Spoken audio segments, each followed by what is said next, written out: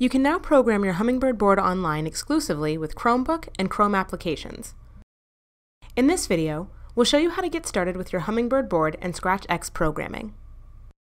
You can use our Chrome apps for Hummingbird and Scratch on a Chromebook, or if using the Chrome browser with Windows, Mac, or Linux. Starting things off, we'll need to install the Hummingbird Connection app. To do so, head to the Chrome web store through the browser. Once you have the store website loaded, type Hummingbird Connection app into the search option.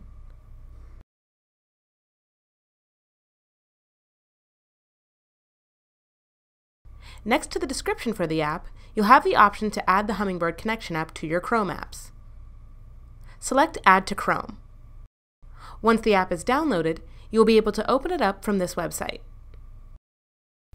For later use, you can also open the app from the app page in the Chrome browser.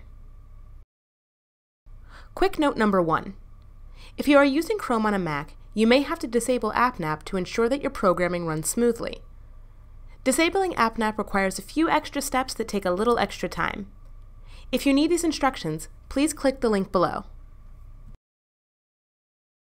With the Hummingbird Connection app open, you'll be able to check the status of your Hummingbird board to make sure it is connected. Below the connection status, you'll be able to select which interface you would like to launch the Hummingbird in. Select the Scratch option and a new tab will open for it in your Chrome browser.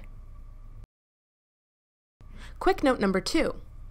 When you open ScratchX, you will notice a short error message reminding you that ScratchX is an experimental interface for the Hummingbird board. This is nothing to worry about. Select I understand and continue.